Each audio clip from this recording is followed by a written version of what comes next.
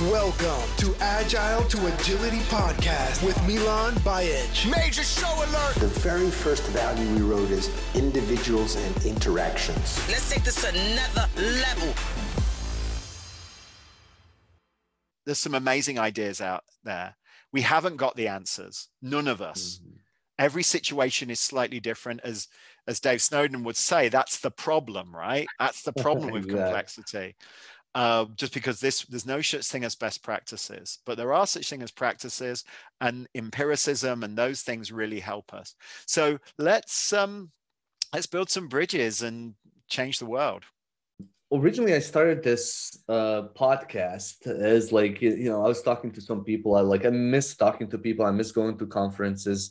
And there are some people like yourself and others, like I've gone down for the Scrum give thanks. Thanksgiving, give thanks and stuff like that. But I'm talking to like also across different frameworks. So I'm talking to David Anderson. Yesterday, I spoke with Scott Ambler, and I'm like, there should be more collaboration. There should be more sometimes I feel like there's not enough love between the different. I agree. And that's one of the reasons why I think at scrum.org over the last 5 years, since I've been running scrum.org, I spend a great deal of time trying to build bridges. Yeah. Hopefully you notice that the tone of scrum.org is very collaborative. It's yes and, not yes but. Yeah. We may not agree with everything that everybody says, but we always respect them when we assume best intentions. And that message we push into our community, our trainer community, and into obviously our own marketing and how we position ourselves. Because I think, Scott, I've known Scott for almost 20 years, met him when I was working on RUP, and he's got some amazing, incredible ideas. I don't agree with everything that his perspective is, but I do value his insight. And I know for sure that if you'd say, no, you're an idiot in the first sentence, any chance of him listening to you or you listening to him is negated. So I think that we need to, and so Scrum Alliance is a great example. Scrum.org is only here because of the amazing work that Scrum Alliance did. Do I agree with some of the approaches that Scrum Alliance does? No, I don't. I like having consistent training. I like having a decoupled assessment. Yeah, fair enough. But do I respect what Howard and everybody is, and Melissa when she was there, were doing? Yeah, they're awesome people. I honestly believe best intentions, and that's true of Dean, who is the reason why I live in America is because of Dean. Well, he signed the check, so moving me. So I'll have to respect him. And do I think sometimes that commercial interests outweigh mission interests? Well, maybe. But the reality is you have to balance those two things. And exactly. And in talking to everybody, that's everybody's on the same page. I think everybody understands, and there's so much more alignment and agreement. Yes, when I talk agree. Obviously the business side, and sometimes like you said, some other commercial things might, but there is so much potential. And I think, I want to come back to Ken, because I think without Ken, none of this, or not Scrum and Agile wouldn't be where it is without Ken. And I think he was probably the biggest catalyst. But I want to maybe go back first to how did you end up leading development at RUP? And let's start there, and then we'll come back to some of the current stuff. And so I started at the beginning. So this was sort of over 20 years ago. So maybe some of your listeners are still in school back in those days. It is incredible how time flies. I know my parents always said that to me, and I always just laughed at them. But honestly, it really does. So I joined Rational Software from a company called Select Software Tools, and so I spent 3 or so years in England, basically consulting, in a car, driving around organizations, trying to introduce the things like object-oriented analysis and design, things like the UML. Initially, it wasn't UML, it was OMT plus the Booch method. So we spent a lot of time on that, and I met a gentleman called Kurt Bittner, who actually now works here at scrum.org. And I met Dean, and I met Eva, and I met Walker because of that. So when an opportunity came up to lead the Rational Unified process at a key time when it sort of, they'd done that initial creation, and it was kind of like, what is this? Is this a commercial product? Is it not? So I had the opportunity to bring all of my consulting experience, and everybody liked me, I suppose, in e-commerce. So I moved to Boulder, Colorado, and working in the PPMBU, it was called, which was run by Dean Leffingwell, and it had all of the processy stuff and the tools, ClearQuest, all that stuff in this one thing. And the idea was we were going to build this very interesting product that was RUP plus all these, explicit mentors for industries and all this sort of stuff. And it was really, really exciting. And I really value those years that I spent with the RUP. I learned so much, and working with Eva, who I then ran his business for a little while, Grady Booch, Jim Rumba, not so much. I didn't spend much time with him. Walker Royce, Philip Christian. And there was this Agile thing happening at the same time. And interestingly, Grady was invited to that original Snowbird meeting. Because everyone loved Grady Booch, right? He's such a nice dude. And he really is a gentleman. But he couldn't go. And so the email ended up in my inbox. And I remember saying, should we do something here? And the comment was, no, aren't they the rad guys? No, we don't need, because we were the de facto standard. And well, it's funny though, because yesterday I also spoke with John Kern. And it was Peter Code that was supposed to go, and Peter's like, no, John, you go. And it was just like, it was just accident, in a sense. And like, we're talking about just like, every single person that was there says like, nobody really, I mean, it's just like we were skiing and drinking half of the time we were meeting, like nobody knew that it's going to happen, it's serendipity, right? It's chance. And that's the nature of these things. I mean, talking to Ken and Martin Fowler and others about that experience, Jim Highsmith as well, it was interesting that it was just the right time. It was a bit like when you meet your wife, or you meet, that moment, it's just timing. If you met that person a year before, she may not have become your wife. It's all about serendipity, or timing. And I think amazing things happened. It disappoints me that some of the great ideas that we were working on with RUP, sort of were considered to be the enemy. And I think there could have been a much better compromise, maybe.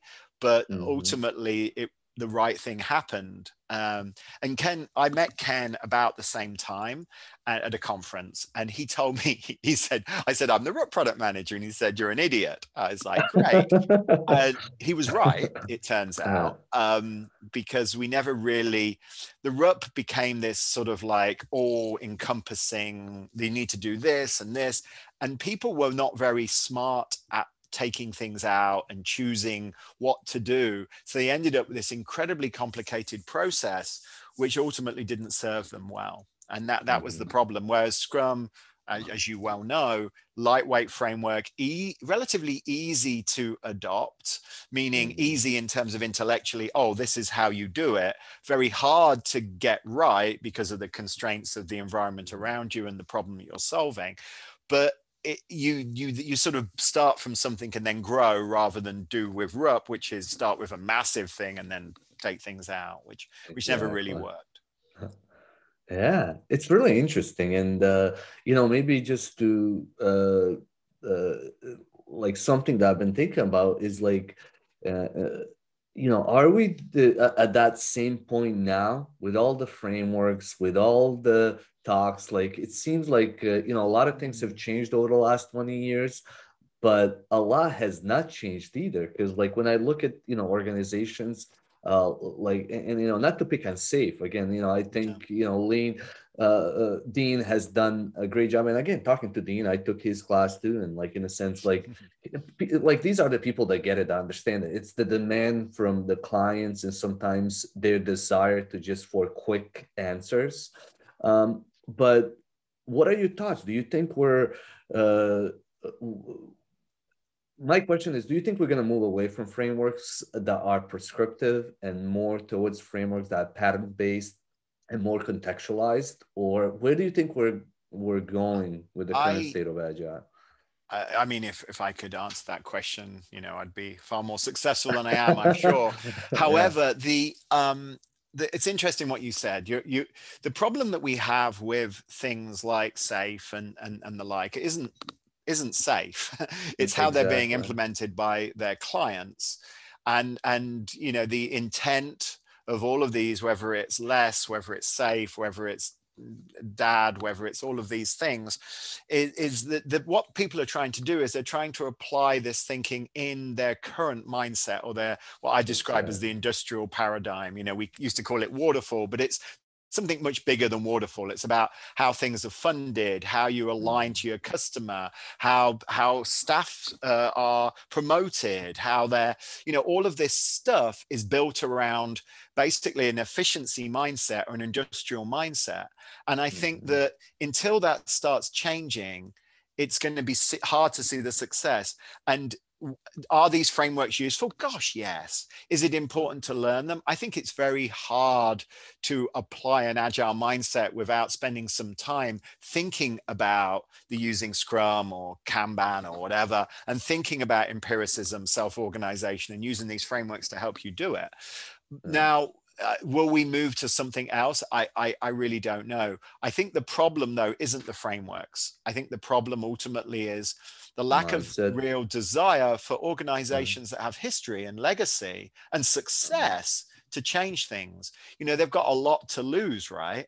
You know, the reality is that the SpaceXs, the Teslas, even to some extent the Amazons, built businesses, and because of that, they didn't have anything to lose. They tried things.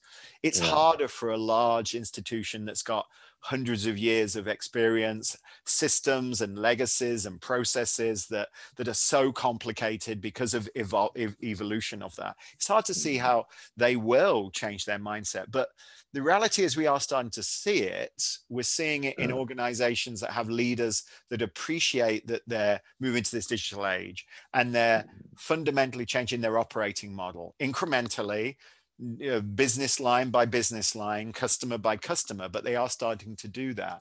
And then will frameworks still exist for them? For the next 5 years, yes, I think. I think for the next 5 years. I mean, I don't think, like, maybe just to rephrase it, it's not necessarily the frameworks, it's like blindly trying to follow a framework. Even Scrum, that doesn't have, you know, it's a very lightweight framework, but if people don't have, I call it like all the ingredients for that recipe, then they just either start throwing stuff, or they don't know what they're doing. So like it's something resonated that John Kernan said yesterday. We just got to start using our brains and start thinking. Yes. The last slide I have on many of my presentations is don't leave your brain at home. It's funny, you know, the Scrum Guide was updated at the end of the year last year in November. And one of the real changes, the philosophies of the change anyway, or the sort of motivation, dare I say, the goal of the change was to reorient Scrum so it was more explicit around it's a process or a framework for effectively delivering value incrementally in an environment where you don't know lots of things. So, you know, the focus of the get rid of the development team and the one Scrum team focused on delivering a potentially valuable, useful increment, right? The idea of the product goal. So at scrum.org, we, you know, went through and we updated our training classes and, you know, all that stuff, and updated all our assessments.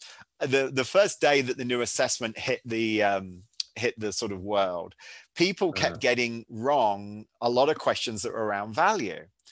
And so I did some analysis. So we pulled some of those questions back and we looked at them. We talked to a bunch of people, and we found that a lot of organizations are using Scrum to deliver work. They're not using necessarily Scrum to deliver value. The product owner really is a project manager, and the team work comes into the backlog from some magical planning process.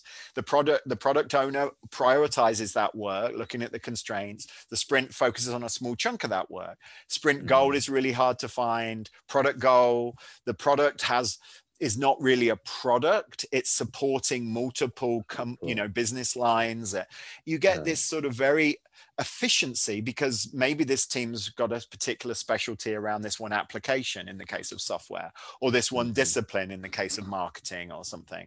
So that the team that is part of this very big complex process, they're not necessarily aligned to the customer. So value is kind of missing.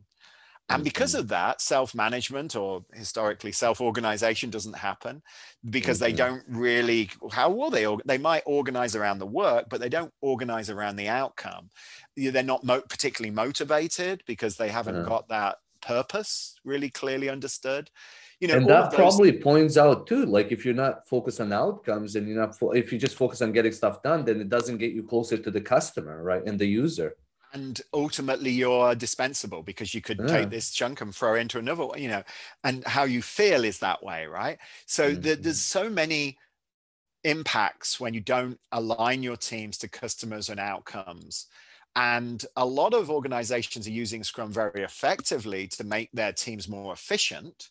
Half the work in twice the time. No, twice the work in half the time. I always get that wrong. But the point is, and so that means things like definition of ready become really, really important. But that's not what Scrum was built for. And Ken and Jeff really, I don't think ever wanted it to be used in that way. But the reality was, you used it in the context that you were running it. So that if you've got a team that's aligned to an application that's got multiple different customers and multiple different programs that you're doing work for, then you optimize around that. And that's cool, but it's not I think the ultimate end goal is to try to get these teams better aligned to customers and outcomes. And then Scrum and Kanban and other techniques become naturally more aligned to that, in my opinion. And that, in that instance, it requires organizational restructure or some way, right? Like, realignment. And a lot of organizations don't fully understand that. They bring in consultants and they tell them what to do, but ultimately they don't even know a lot of times, why they're doing certain things. You wrote a book on scaling. What are your thoughts on scaling and specifically on structuring around products? So I'm a big fan of a realignment to customers and outcomes. I'm a big fan of aligning teams, measuring the success of teams, not in terms of how much work they do, but the outcomes that those teams or teams of teams create. I also believe very strongly that you need to then build an organizational construct, whether it's called a chapter, a guild, a community, a practice, or whatever, where there's people that are there to help you be more successful in your craft. I believe that promotion should be all about how many people you've helped. And I believe that bonuses should be all about how much value you've delivered to the organization, which sounds a bit like Spotify meets something. I don't know. I think that is the future of organizations. I think that is a blueprint that is successful. I also believe that you shouldn't scale too much. I see these programs where they have tens of thousands of engineers working together in some way. Well, in 76 in Mythical Man Month, Brooks's work came out that said, this doesn't work. You can't do this. I think more than 100 people, more than 10 teams that are highly coupled, it's a nightmare to try to deliver any real value. So, and obviously the book, we wrote a lot about this sort of descaling, this model where you try to do it with just enough or just not enough, actually, that you don't, and then people say, well, hang on, we need a DBA, we need a this, we need a this, we need a this, all of these skills, these specialist skills. No, you don't. You need a developer, and they need to be able to work with these other people to get them to help them to do this. Those sort of things become really important. So I think that is the operating model of the future. I think that organizations are experimenting with that now, and we're starting to see the results. However, it's really, really hard because you've got these massive amorphous blob of middle managers whose sole purpose is not to operate in this way. Yeah. So, and also you incentivize people on the size of their departments. So how many people to report to you?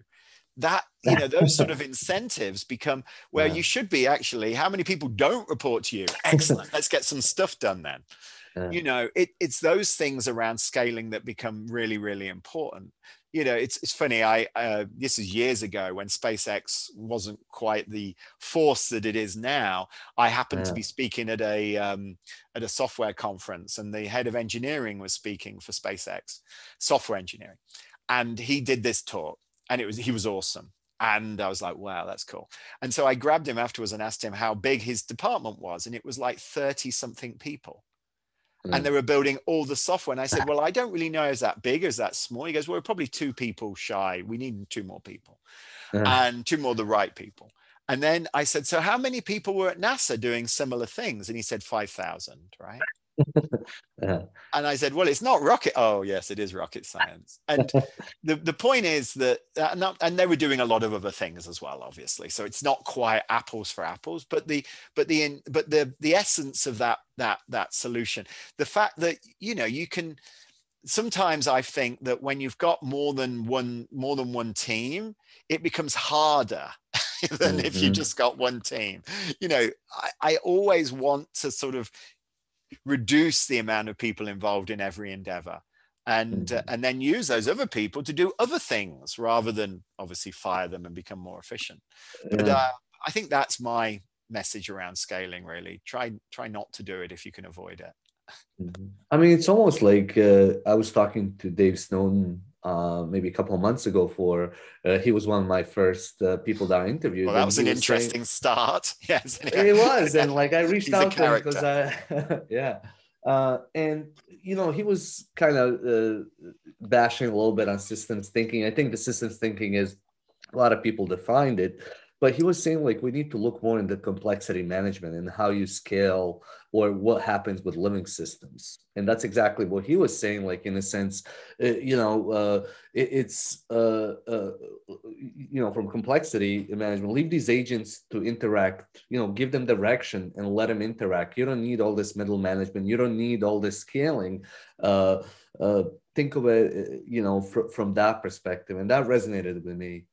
Yeah, well, and he would argue, which was right. I'd seen the book that Nigel and the Flow book that recently that they published, which has a really interesting. I barely understand it. It's, you know, when a book has like 20 pages of references, it's like beyond me. I think, you know, it's like. It's like Donald Reinerson's book, you know, I'm like, one day I'm going to understand it. When I retire, I'm going to sit down and I'm going to drink a lot of coffee and maybe some whiskey and, you know, and I'm going to learn this stuff. But at the moment, anyway, but what's interesting is that what's key for that success is that feedback loop, right? And what's key for that feedback loop is taking the right measures. And what's key for that, you know, that those measures is that those measures must be the measures, and this is the biggest challenge with complexity, right? That we don't necessarily understand the relationship between the elements. We don't understand if because we did this happens, etc. So the measures themselves also have to be in a feedback loop to get improved as well. Oh my God, it's like turtles all the way down. But the idea of that sort of building an organization around sort of like, dare I call it an empirical organization that is very clear on its goal. This is our mission. This is what we're trying to do. This our purpose. And we understand basically a series of hypotheses that we identify from that this customer's buying this because of this, or this customer's using this because of, and then we continuously inspect and adapt on that and through transparency. And I think that's the key to try to build these empirical organizations. But it's so hard. I mean, Amazon have probably done it at scale better than anybody, I would say. It's so hard to do that because suddenly you start navel gazing, you know, you start looking at yourself and optimizing this, and politics start happening, and humans are all about power and prestige and ego. And, you know, and you bring, you know, if I was Brene Brown, I'd talk about armor and how, you know, and all that stuff becomes important. Oh, it's so complicated. Hence the reason why I say keep the organization small, because then at least it can be a little bit easier to manage. Yeah, so maybe no, exactly. And I think that's the tough part. And it goes back to what we were talking about before I started recording about just how, as humans, we have a hard time dealing with that complexity. And, our brains don't want to put too much energy in thinking because it's taking too much, energy or whatever it is. But there's something that, like, we're all kind of nodding and agreeing, like we need to think, we need to understand these things. But when it comes to like going in organizations, helping them understand this and do it, I think that's when it becomes difficult, because I talk to a lot of people and they nod and they say, yeah, I get it. It's the actual doing part of living that mindset and living or putting that in understanding into practice. I think and there's John Cotter says in his more depressed moments, maybe we just have to wait for everybody to retire, and then it's going to be okay. And maybe there's some truth in that, because we have an interesting program of a charity called Year Up, where these kids have finished high school, and then we provide, Year Up provides them with a year of vocational training, and then provides them with access to an internship, which then converts into a great job with benefits and all this stuff. And so, and it's aimed at people that are less fortunate, that have, maybe they're, socially, economically, maybe they're immigrants, whatever. And when we run these training classes, when we used to do them in person, oh my God, I think that some of the constraints that we live under, teaching Scrum to these young adults is just the most rewarding experience ever, because they're not constrained. So suddenly, and then afterwards, they're like, yeah, I've got this idea for this clothesline, and we can use Scrum, and here's this backlog, and look, can you give me some advice on the backlog? I'm like, oh my God, these kids, young adults, the future, they aren't constrained. I think it's, the industrial mindset that we were brought up in, has really, it perpetuates everything, right? And it's conditioned us to think in certain ways. And because of that, and most of the executives that are making decisions about how the organization has been changed are successful because of their success in the industrial paradigm. So because of that, how is it really fair to say, hey, all that stuff you did before, all of your success, can you just put it to the side for a second? I'm not saying it's not relevant. It is still relevant. It's just, this is how we're going to do it. We're not going to give you a forecast. We're going to give you a goal. We're not going to give you, oh my God, why? What are you doing? And when things go wrong, then they instantly want to micromanage and get in. And then the team feels disempowered and blah, blah, blah. So it's challenging. Pivoting from one paradigm of work to this. It was as challenging when Henry Ford, imagine what it was like for the people that were working in farms that went to that factory. That was challenging. Now, the question is, if there'd been other ways of building cars, how successful would they have been compared to Ford? And there were in France and in Europe, in Germany, obviously. And it took them a while to transform to be the same way that Ford was, and then everybody was doing it. But I don't know, interesting times, eh? It is. And like, it just made me think of, like, imagine like a farmer that probably felt has decent amount of freedom now going into the factory where it was, probably, process, do it this way. That's a huge mindset. And so it is definitely a paradigm shift. And that's the reason why they had to introduce schools and benefits and healthcare and all these other things, because the farmer would have just left because they're like, I ain't working in this. My God.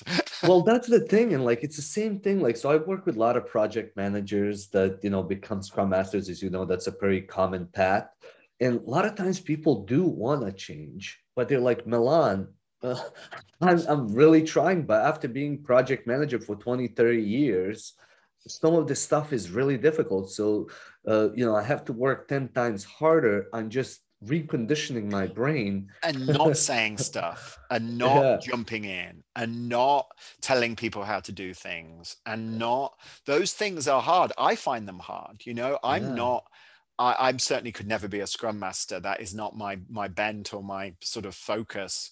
You know, the last thing I want, I'm a product owner. I care deeply about delivering value, understanding customers, understanding hypotheses, testing those that's what that's what I'm excited about. Building businesses, you know, that's kind of my thing, right? But there's many times when I'm trying to work with my team, and we use Scrum at scrum.org, and I really want to tell them what they need to do.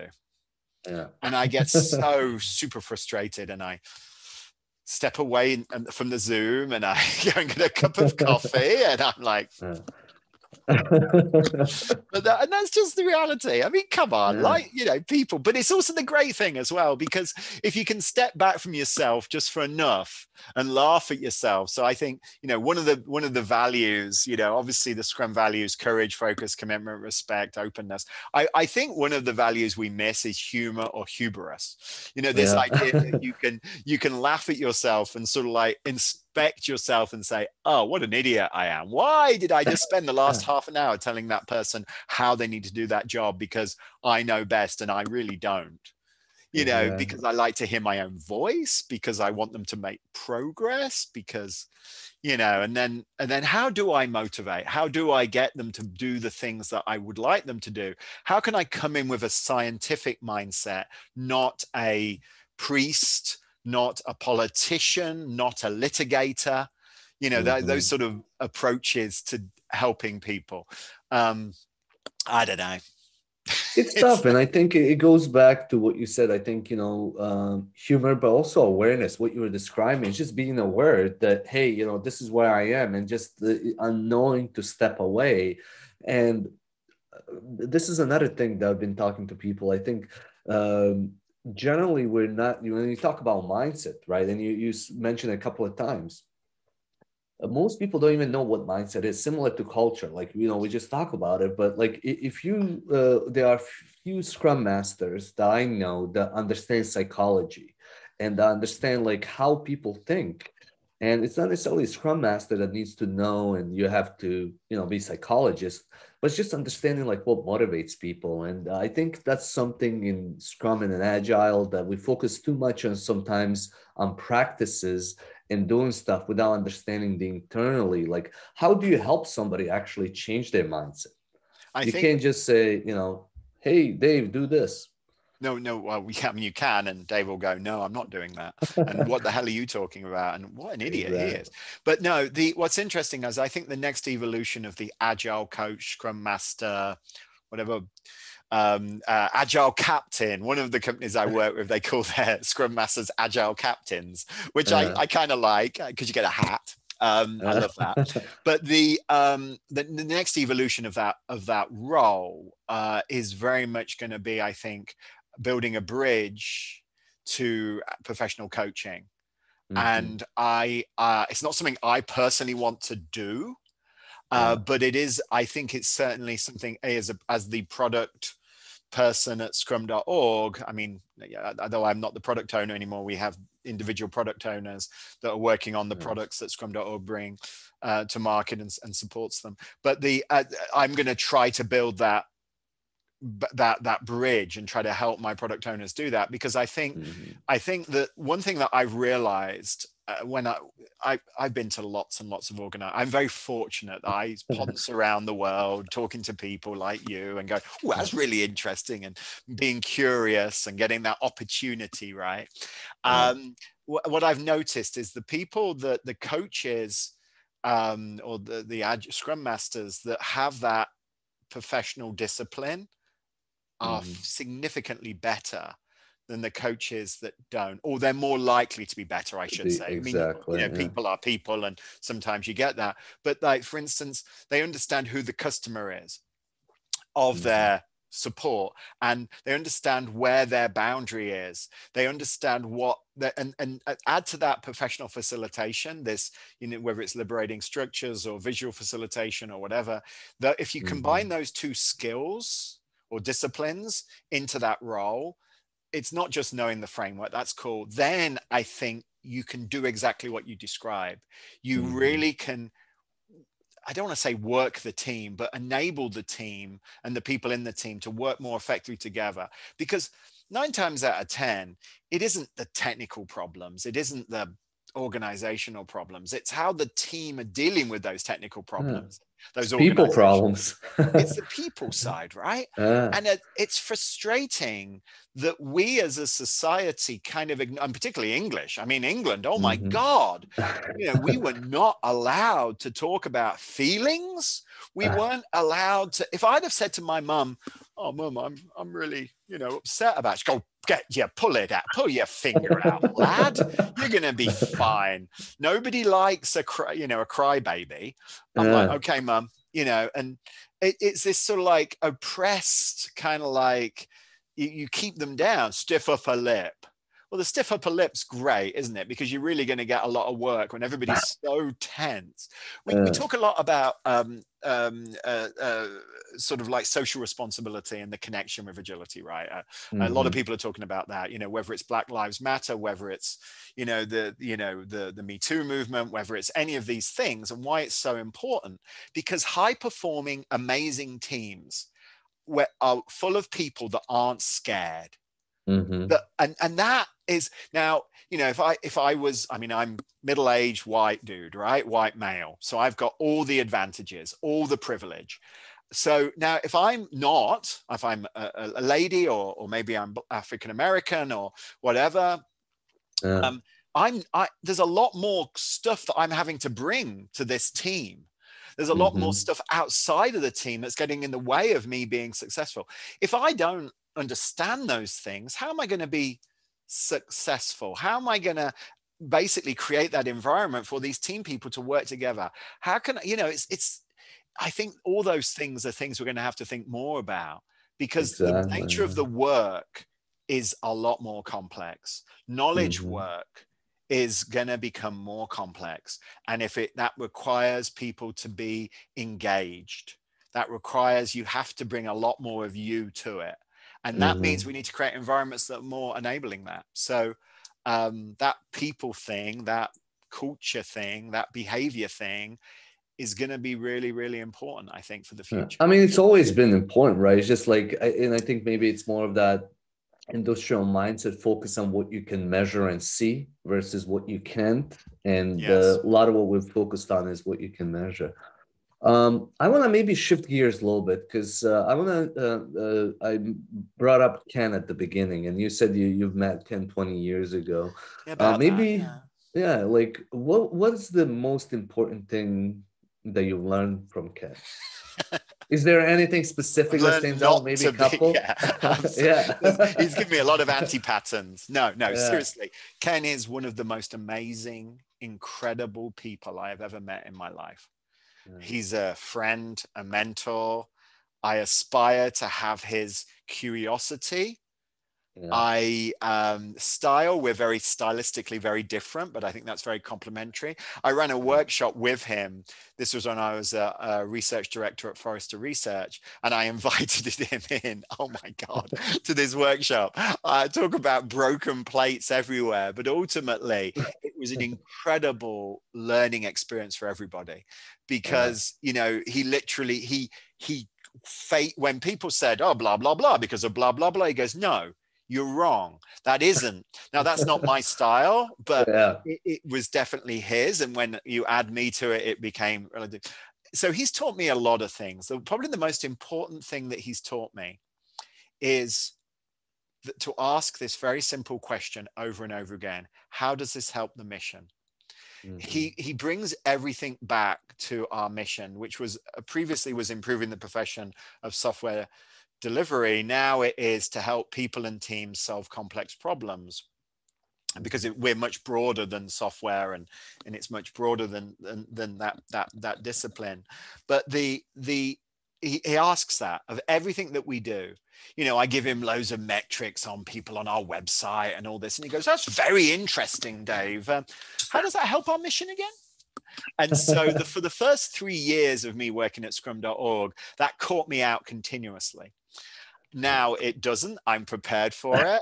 And even I actually say it to him when he's going off on, we should be doing this, because, he's a genius. So when you say these things, he's like, no, we should be doing this. You're an idiot. No, we should be doing this. Like, how does it help the mission, Ken? He's like, damn you.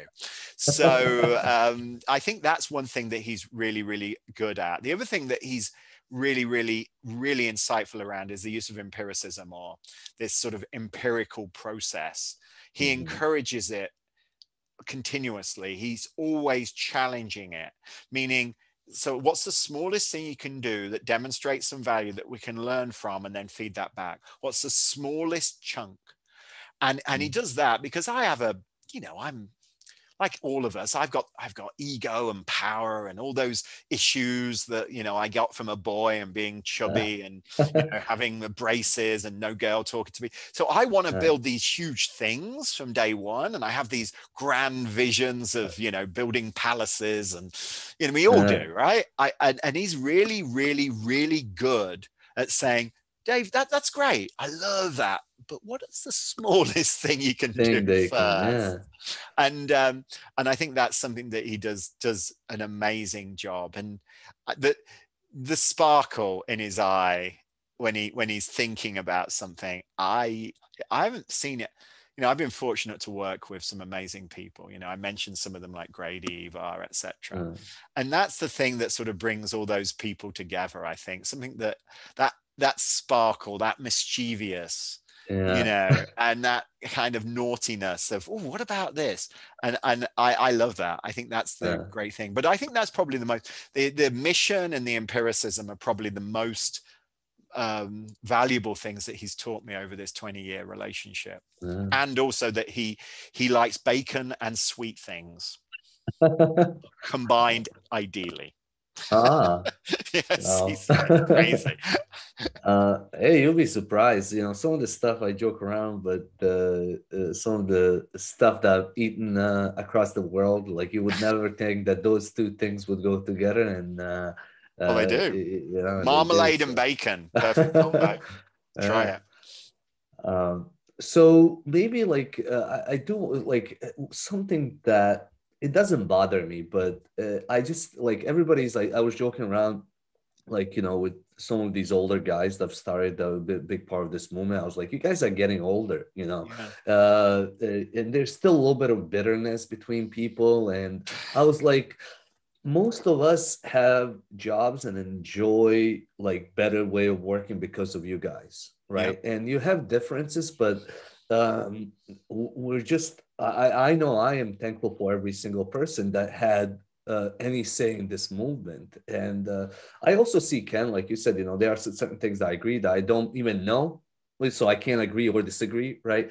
But one thing that I talk to people, and one thing that comes up most often than anything else, is that if it wasn't for Ken, that Scrum and Agile probably wouldn't be what it is today, just because of his kind of creativity and introducing the CSM, starting the Scrum Alliance, Agile Alliance. It's just like where he's been, he's made a huge impact. And I joke around with XP guys, and I was talking to Chad, like, it doesn't matter, you guys, if you guys had Ken, XP would be probably more popular than Scrum. And what are your thoughts on the impact, Ken's impact? And you may be biased, whatever, I'm biased, but any thoughts on the impact that Ken is leaving? I mean, I don't think it's I'd like to officially say it's not a competition. Did Ken do more than Martin Fowler? Did Martin Fowler do more than Jim Highsmith? There isn't it's not like the English Premier League. There's not a winner, and the top four get into Europe, or maybe only the top, maybe in the top three this year because the English clubs are doing so well, which is annoying, by the way. But so I don't think it's a competition. Do I think that Ken brought a unique set of, like, a great diverse team? He brought some things. He brought a passion for building organizations and constructs that actually grew the opportunity for everybody. One of the most exciting things about CSM and PSM now is that he provided a mechanism that allowed everybody potentially to teach it or to benefit from it, to get access to it. It wasn't just, he didn't hoard it, as a special skill, and he brought that to the world. I think he did a fantastic job there. I think he did an amazing job, sort of like basically marketing. But whether it was luck or whether it was insight, I don't know. But this idea that, hey, people want to prove that they've been to this. The Agile Alliance was only formed because a bunch of people missed the meeting in Snowbird and afterwards and said, oh, I should have been there. How do I sign this? And they went, oh, God. So they created this Agile Alliance, and I think it was people were PayPaling, or it was even before PayPal, $150 to everybody to sign it and to put their name on the manifesto. And then that built an organization. They built a non-for-profit around it, et cetera, or a charity actually around it. And then Scrum Alliance was a non-for-profit. And then, so it's just, I think he brought some unique things. But maybe it was also that serendipity that we talked about. It was also the good, good thing to do at the right time. I think that his personality and the skills that he brought were perfect timing.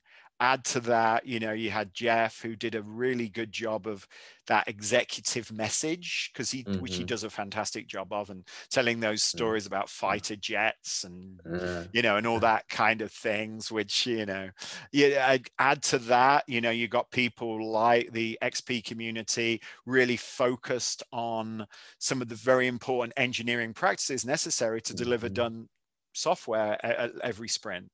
Add to that, you've got organizations like ThoughtWorks amplifying that message with their own unique spin. But add to that the world changed, where digital became so much more valuable, and and everybody was like, we want to be like Facebook, we want to be like Google. Exactly.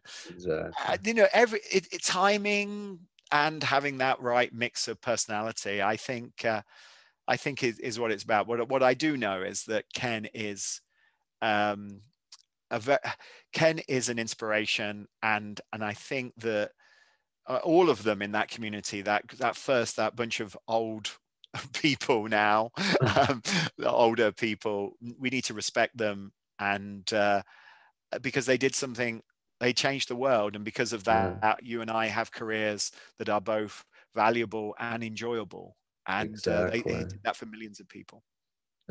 And that's the thing. Like, when you look at, PSM, PSPO, CSM, CSPO classes, I mean, there's millions of people, and it's, it's not slowing down in a sense, maybe, a little bit with COVID or whatever, but there's a lot of people like just learning about over Scrum, a million people, new people every month, according to Google, every month come to our website. Add to that the amount of people going to all the other websites. So it's amazing. There's millions of people practicing Scrum and Agile thinking every day, or trying to. It's just an incredible thing that's happened in the world. But I do think that we need to step back and look at it and try to sort of get to the essence of it, and try to start thinking about how I, as an individual, how I can contribute to this community and to my organization, to my team. And I think if we can do that, then we can capture all of this and really take it to the next level. Exactly. Yeah. So what do you think as far as the next level then? What do you think we need to do? Because like what I'm seeing also is like Scrum is being applied in other industries. So like it's, I'm assuming like the COVID and these crises will only, in probably next 2, 3, 5 years, get a wave of people that, never consider Scrum. I mean, some of the people that in classes that I'm seeing, it's like, teachers, construction, it's amazing to see that. And it's also challenging at times because I remember back in the day, it was like trying to explain to some of the IT people about Scrum, and it was difficult. And now it's not, like most people kind of get it, they understand it, but trying to explain it to people across different industries is also now kind of, it reminds me of that a little bit. It's very interesting because it's so the classroom is becoming more diverse. It's not just IT people, it's outside. So do you see that as well? And yes. Is that In short, yes, I think there's a huge expand happening for the use of these ideas outside of traditional software development, IT, even product development. I myself tasked myself last year with helping somebody, a vet who runs the animal hospital, which is in our upstate New York, and she was looking at how her organization, about 20 people, could better manage, because of COVID, fundamental change to how the patient is delivered by the person that pays, the owner, and how they engage with their customers. And so they had this huge pivot, right, as a business to support in this new COVID protocol world. And so I thought, oh, I'm going to try to help her use Scrum. She actually got it really quick. And it required me to change how I position Scrum. Historically, I've always, talked about the waterfall, talked about all of these things. She didn't know what a waterfall was. It's somewhere where she goes and visits on vacation, right? She didn't know any of these things. So I had to sort of like change the bogeyman, change the, all of these. And actually that we have done that in all of our classes, or many of our classes. I wouldn't say it's perfect yet. And our assessments as well. We've tried to take out that heavy bias towards software development, the examples that we use, the parallels that we try to draw. We try to change all of that, but it's hard for people like us that have been doing this for a while, because our standard pattern that, say, hey, what's Scrum? Well, Scrum is this approach that's very different to waterfall that takes you to, people are like, oh, I have no idea what you just said. Oh, so you have to step back and ask questions. You have to use the scientific or heuristic, you have to use that Socratic method, and you have to like lead slowly through the ideas. Like the idea of a backlog is really great. She's like, oh yeah, let's use is this Trello? Oh, I like this. I'm like, yeah, it's Trello. And then how do I do it? Was just hilarious. And they used it and they found it useful.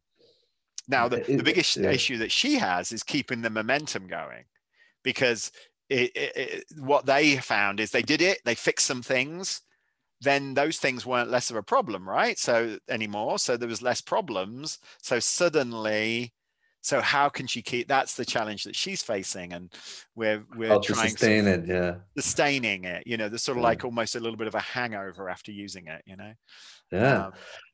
So maybe as a last question here, what message do you have for our Agile community? We started this conversation with like that we should work more together, that we should, I think respect is there. It's just more like having, maybe a little bit more opportunities to collaborate. But what I don't know. That would be my message. But what is Dave's message for our community? I think I 100% agree. I think these intellectual battles that we get into, these this is better than this, and why is Scrum's rubbish, and safe is rubbish, and less is naive, and all these words that we use are just stupid. The bottom line is, I think that ultimately the way forward is to practice kindness, empathy, to challenge ego, to step back to provide space to step back and say, hey, okay, so they've got a different point of view. What is the real difference? Why is it? Why does it make me feel? Why do I have this guttural reaction to it? And try to, and bring kindness. I think that, the opportunity that we have to effectively deliver better ways of working for our children and their children, that we have the ability to help our organizations execute more effectively on their missions to make the world a better place. We have that great opportunity. We've learned some stuff. We should be sharing those ideas. Let's not hoard it and become that, oh no, you have to talk to Dave and he's $2,000 an hour. I wish I was, but I'm really not. Let's try to be kind. Let's try to be empathic. Let's try to encourage diversity. All of those things are things that we should be doing. And frankly, if you're spending your time and getting your kicks out of being rude about another person's set of ideas, I'm not sure you're necessarily doing it right. That doesn't mean you can't challenge them. That doesn't mean you can't ask them questions. That doesn't mean that you can't, but do it in a kind collaborative bridge building way, because there's some amazing ideas out there. We haven't got the answers, none of us. Every situation is slightly different. As Dave Snowden would say, that's the problem, right? That's the problem with complexity. Just because there's no such thing as best practices, but there are such thing as practices, and empiricism and those things really help us. So let's build some bridges and change the world.